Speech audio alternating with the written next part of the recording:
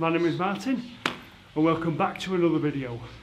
So I finally decided to come out and do my exercise and I'm here just outside Rochdale, between Rochdale and Bury. Just for your reference, I don't know if anyone of you want to follow me. Edenfield Road is behind the camera and Ashworthmore Reservoir is just over that way. I think we need to be going along this path, if I'm right, and it will take us to the valley that we're interested in. So let's go this way. Right, so walked about half a mile now from where I did the intro to this video. What I forgot to mention was we're going to follow the brook, the Cheesden Brook, which runs through the Deeply Vale, the Cheesden Valley. Anyway, I think I've found what I'm looking for. Take a look at this.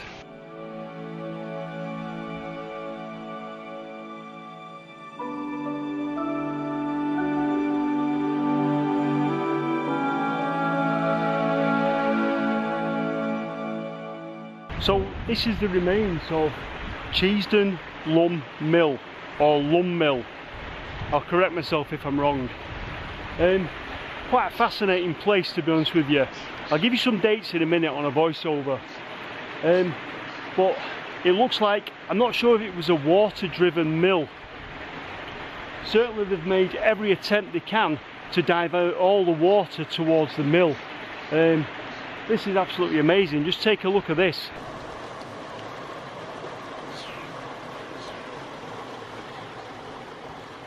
Okay, so from what I understand about this place, this is Cheesden Lumb Lower Mill. It was built around 1786 and it's one of 15 mills that are scattered along the Cheesden Valley. Now initially this place was a water-powered woolen mill, but over the years it was converted and it was changed to a cotton spinning mill. And then eventually, towards the end of its life, it was involved in the manufacture of lamp wicks, can you believe?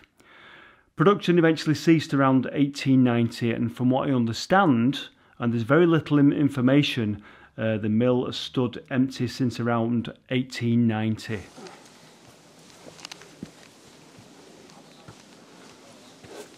Most of the mill is in ruins, complete ruins, but I'm amazed at how much still exists.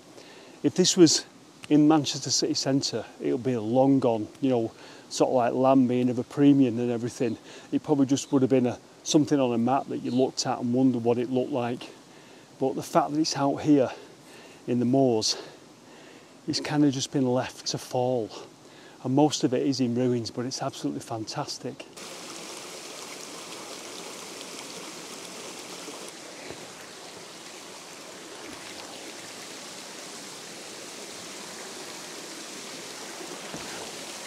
Look at this on this piece of stone.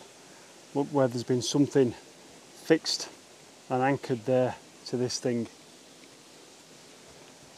That's obviously been some sort of plinth for some big piece of machinery. If you look there, the remains of something that was pinned into that one there. Look over there to the arch. I'll show you something in the arch as well.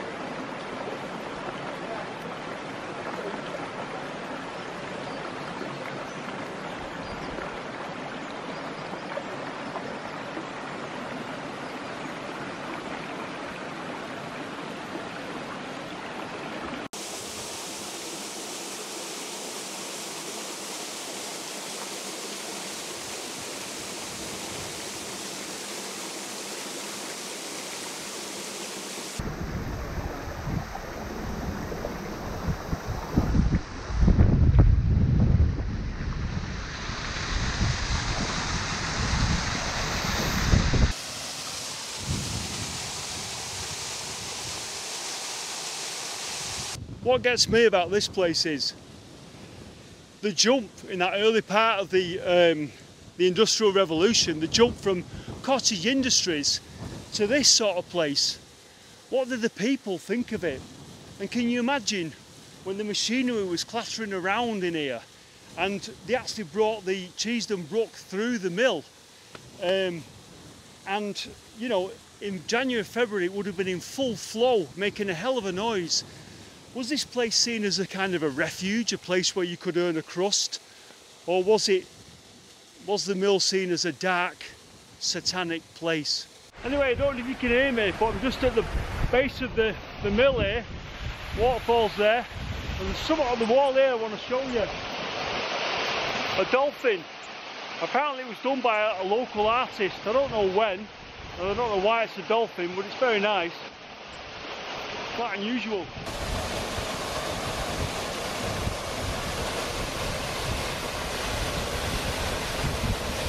My God, it's hot.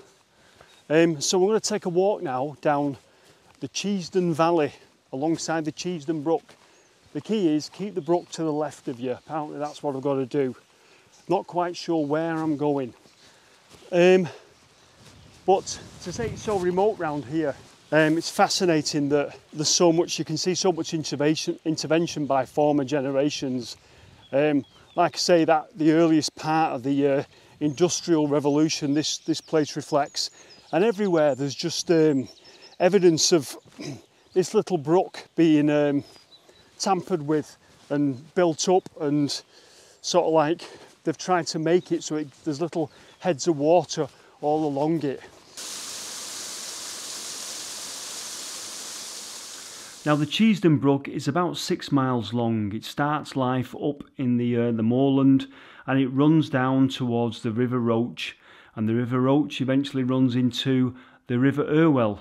Everywhere there's the remains of things. You might not be able to see that because of the exposure on the camera.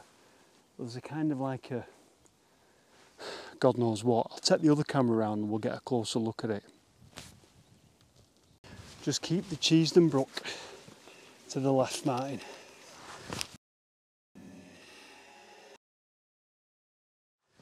Keep the Cheesden Brook to the left.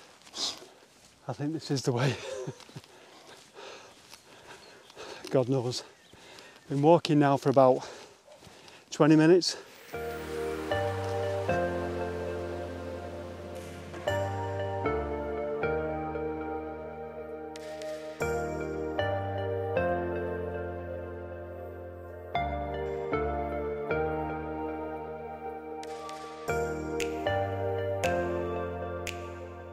I've just got a signal on my phone, and this is Deeply Vale Lane. I did look at this on the map before I came, and when I tried to drag the man to take a look at what it was like and whether I could drive up here, you can see I don't think the Google car came up here. But this is Deeply Vale Lane. So I don't know where the concert was held back in the 70s. In fact, it's been held recently, hasn't it? But it must have been a hell of a place to get to. Now, as I say, this area is called Deeply Vale, and I can't really walk through this area without mentioning the seminal rock festivals that happened here. Apparently there was the first festivals that brought punk rock to the festival scene. These music festivals were held in 1976, 1977, 1978, 1979, 80 and 81, and then there have been anniversary festivals since. Indeed, my favourite band, Orchestral Manoeuvres in the Dark, played here in 1977 in a previous guise to OMD. They performed as Pegasus. Now, I can't for the life of me think where they actually held the festivals, because as I'm walking through the area, I'm looking at it, I'm thinking, how the hell would you put a festival here, and who would have access to it? Because as you've seen, it's little tiny lanes. But the Deeply Vale festivals, I won't go into all the history of them, but look them up online, and they were held in this area. Seminal punk rock events back in the late 70s. Still, onwards and upwards. There's more remains, I think, further down here, but I think it's another mile or so. Now, there's reported to be the remains of about 15 mills along the Cheesden Valley, and as I'm walking on my journey, I saw things that could have been mills that were just bits of walls and bits of ruins, and they were barely recognisable. And some of the mills that I didn't even walk past, they were on the other side of the valley. But as I'm reading up, trying to get the history of this, I did come across a few anomalies. One of the mills was called Croston Close Lower, or it was known locally as Lower Bottoms, and it was Built and opened in the 1830s, and apparently the mill was washed away by floodwaters in 1834, which surprises me really on two counts, because the Cheesden Brook, although, you know, when I was walking by the side of it, it was kind of babbling along. It doesn't look like the sort of thing that could wash away a mill. And normally these things are built quite solid out of stone. So yeah, Lower Bottoms Mill was washed away completely in 1834. Right, we're here. Cobbles on the road mark the entrance to industry. That way there, it's unbelievable. It's better than what I even expected. There is the ruins of one of the mills that were down here. Over this side, and I'll show you in a sec, is a little lake pond lodge that was probably used as a water source. But there's an enclave here of just ruined buildings. I'll take you in. This is incredible, absolutely incredible.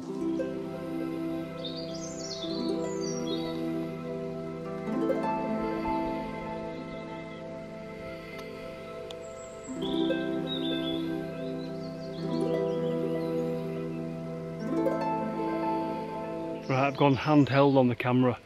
This place is unbelievable. The ruins of some old mill. It's like some grand castle that was. Look at it.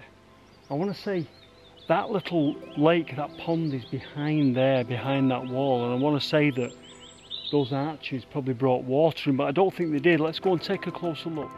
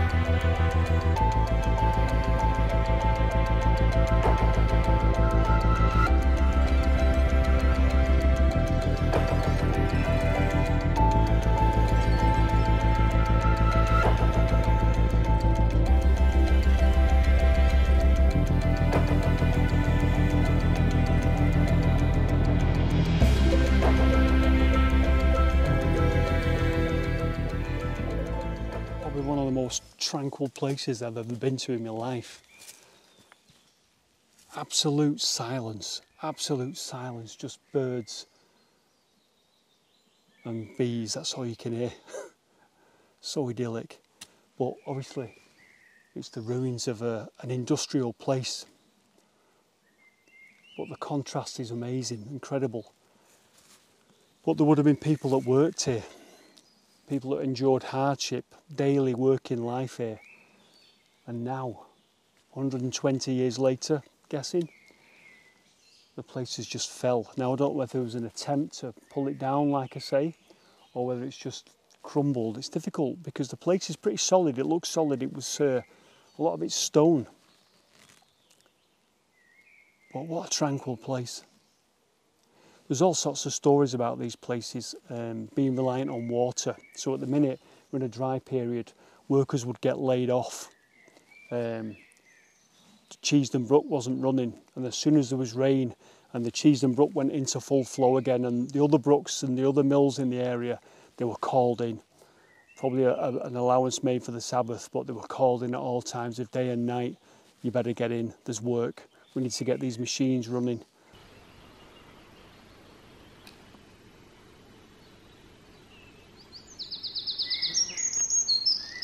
Makes me kind of wonder if at this point in the mill we're below ground level, sort of in a cellar type thing, because there's a kind of a plinth there, a brick plinth with the big pieces of stone on top, and I wonder if that was supporting some kind of machinery, the floor, and then something was anchored there.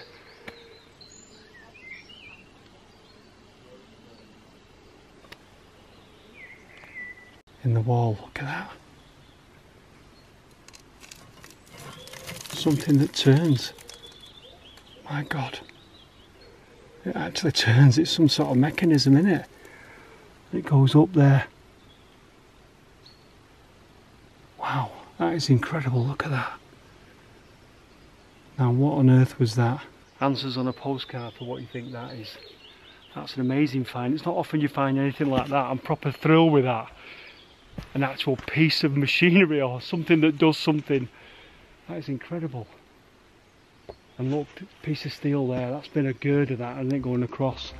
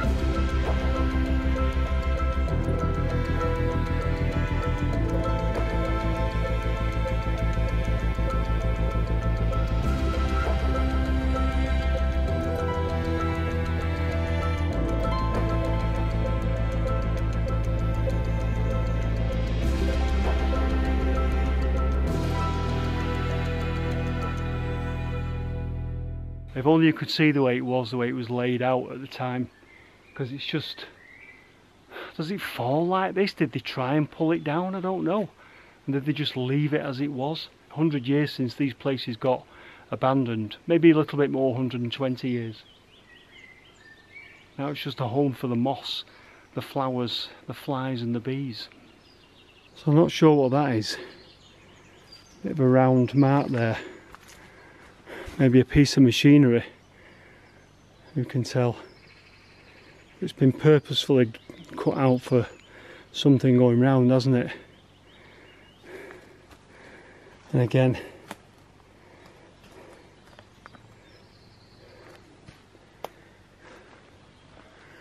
the whole place is like a big hollow full of buildings and just ruins and everything. So what is this place that we're looking at? Well, it's been difficult to try and identify these ruins. I've been looking at the old maps and I found a small article, and I'm trying to look at the maps and look at the shapes of the reservoirs and match up the ruins with where I am. It has been difficult, so if there's any local historians that spot that I've got anything wrong, I do apologise. But from what I understand, this is Deeply Vale Print Works. It was otherwise known as Hardman's Mill, and it was closed in the 1890s. Apparently it had 2 printing machines, 100 hand block tables for making cloths, and they could do 3 or 4 different colours. So that's what it was, the Deeply Vale Print Works. So again, it was to treat, from what I understand, it was to treat the cotton and the fabric. Now, if you look at one of the other maps, if you look at a later map, it comes up as Deeply Vale Paper Mill. So again, I would imagine that its use was changed over the years. Maybe after the 1890, it became the paper mill. I'm not sure. Like I say, information is scant. Usually when I make these videos, somebody will then produce something for me and it'll give me all the information I need after the video. But that's the limited information I've got. It was the Deeply Vale Print Works, obviously fabric printing, and then later the Deeply Vale Paper Mill. I wonder if inside this place it looked anything like this. This is a fantastic picture. I've not got a location on this, but it just says that it was early 20th century. And if you look at this lad here, what is he, about 13, 14? And look at his clogs that he's wearing. Fascinating.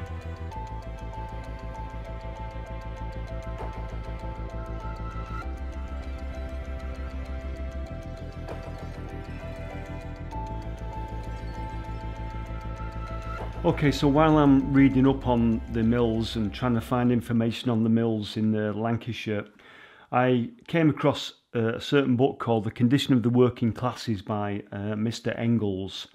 Anyway, in it he says this, Leach asserts, so I take it this is one of the one of the sources he used. Leach asserts of one printworks in Deepleydale near Bury in Lancashire that the hand printers did not earn on average more than 5 shillings, though he knows that the machine printers are pretty well paid. And it goes on to say, they produce an article subject to fashion and have therefore no regular work. If they have small orders, they work half-time. If they make a hit with a pattern and business is brisk, they work 12 hours, perhaps all night.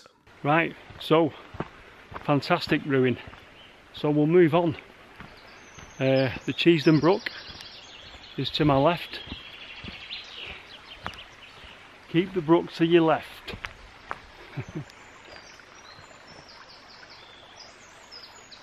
So yes, the Cheesden Brook is to my left. I'm going to walk further down the valley, which looks quite, we've gone from sort of moorland now, which was where we started the video, and now we're more sort of wooded. It's quite beautiful, to be honest with you, perfect day for it. But I think further down the valley here, cut off from everything, because again I tried to work out a way of driving here, and it's just not doable. Is another little gem that I'll show you.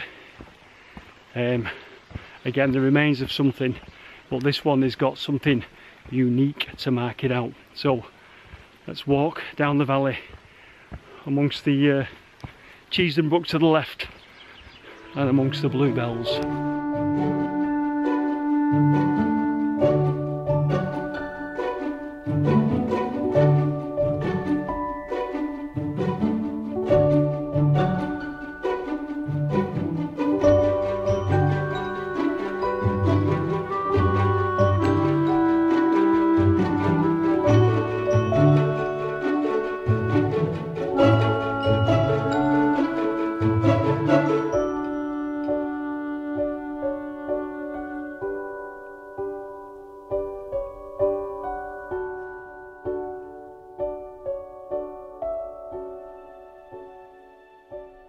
Right, we're here.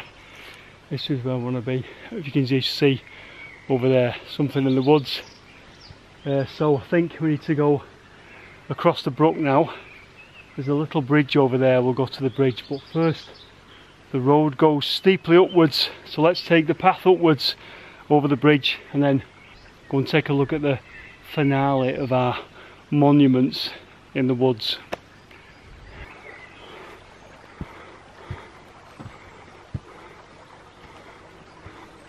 Now, before we go and take a look at that gem, the Cheesden Brook has a little picturesque little bridge there, if you can see it.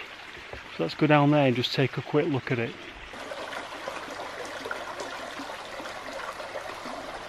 What gets me about this is, look at the dressed stone there. Look at the dressed stone, that is probably from the mill we're about to look at. Another piece there. I know I've learnt through my travels that that is dressed stone, and if you look under here, there's more. Incredible. And if you look at that there, another rather decorative piece there. That is wonderful, isn't it? And I bet all washed down from the mill that we're about to look at, or the remains of the building we're about to look at.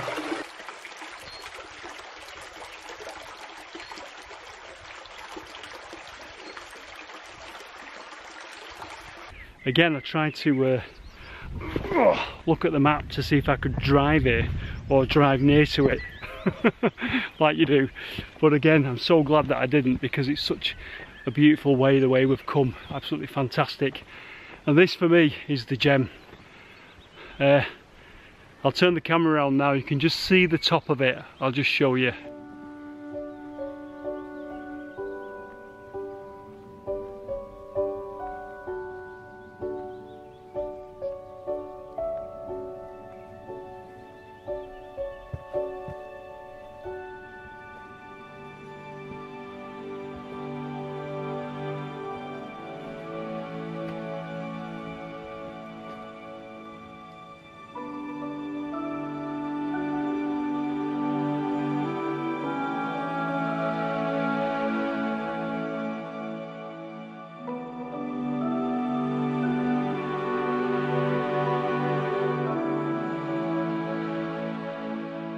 Look at that.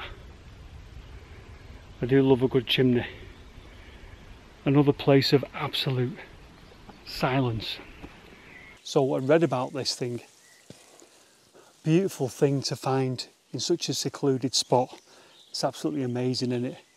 And I'd seen pictures of it and I knew it was down here somewhere, but I weren't sure all that way whether I was going to find it, whether I was going to get lost or not, but found it. Fantastic. A chimney on its own in the middle of the woods, and just around it is its ruins of the works that it was.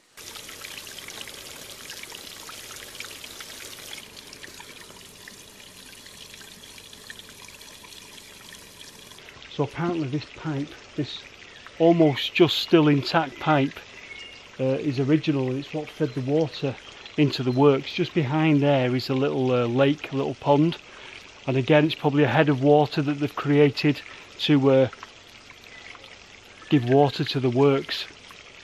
Hopefully by now I've told you what this place is, but look at this. You know, when people buy them things, those apps that just play water and birdsong, just come here in summer. The place is unbelievable. Okay, so what was this place? Well, apparently this is Lower Wheel Mill. It was also known as Wash Wheel Mill. It was built in the second part of the 19th century, and in the 1880s it was used for the bleaching of cotton waste. Apparently it was the last mill to close in the valley in 1919. Again, one source is saying it was known as Wash Wheel Mill. If you look at one of the old maps, it's also saying that it was called Deeply Vale Bleach Works, but either way it sounds like it was a treatment plant. I think the chimney, I've read somewhere, and I can't find the source. You know, when you find something then you lose it. I think it had a Lancashire boiler, and that's why it's got the chimney stack still standing. But amazing that the mill has fallen or it's been pulled down, and I imagine that chimney stack just proved to be too much of a problem to drop, or they've made a half-hearted attempt to drop it, but in the end it's just stood there, and it's fantastic that it is still stood there, to be honest with you. And again, in the paving slabs you can see cutouts where there was probably machines mounted and things bolted down. It's amazing. Apparently, from what I've been reading, a lot of these places that we've seen are from the early part of the Industrial Revolution. I think they measure it in two parts. There's the early part, which was kind of like late 1700s to the early 1800s, and that's where these date from. Two parts of the Industrial Revolution that I'm learning as a layperson. A lot of the stuff in Manchester that we look at, the mills and things, seem to be the later part of the Industrial Revolution, the mid-1800s onwards. Well, this is the really early stuff. And that said, eventually, these places out here in the hills that were cut off from everywhere, they couldn't compete with the industry that was taking place and the explosion of industry and mechanisation that was taking place down in Manchester and in the cities. And so these places out here, secluded, that had their own problems with getting what they produced transported into where it was needed, eventually these places fell into disrepair. And that's why I think over the years they've changed function from one thing to another as they try to survive.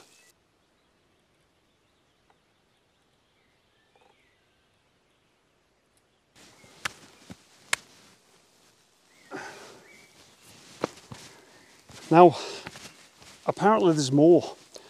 Just somewhere around here, there's the Naden Brook, and if you follow the Naden Brook, that's got lots of remains of mills and things like that along it, so maybe I should do that one as well. Well, this has been incredible, unbelievable. Like I say, last year I found all that railway stuff, the engine shed and the turntable, and this year turned up trumps again. Despite everything that's going on, we've found an absolute gem hidden in the woods. Amazing. Another one of those mills that got washed away was Cobb House Nab Mill, apparently. The mill was washed away in 1828 in a storm, and so they decided to rebuild it. During that rebuilding, Mr. Earnshaw, who owned the mill, the new owner of the mill, was killed after he fell into the gearing. What an absolutely horrendous death. So there you go, the remains of some old industry in the Cheesden Valley. So from one of the most beautiful places I've ever been to, which is actually just on my doorstep, I never thought this existed. From the Cheesden Brook, from Deeply Vale, and from the remains of the old mills. Thank you very much for watching. Take care, and I shall see you very soon in the next video. Bye for now.